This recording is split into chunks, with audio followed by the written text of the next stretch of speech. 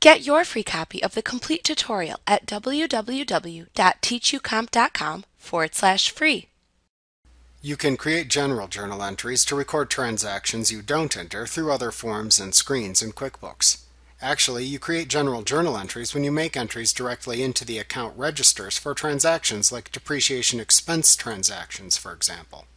While QuickBooks is a terrific program because it simplifies accounting using the concept of checking account registers, you can still create general journal entries if you prefer to work with more traditional credits and debits. General journal entries made in QuickBooks must use double entry. That is, the credit and debit amounts must balance for the transaction to be posted. To create a general journal entry, select Company, Make General Journal Entries from the menu bar. Enter the date of the general journal entry into the Date field. Then enter the transaction reference number into the Entry Number field. Then select the accounts involved in the transaction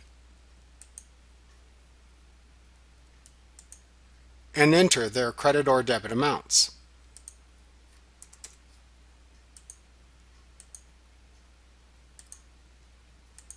To post the balanced transaction, click the Save and Close button.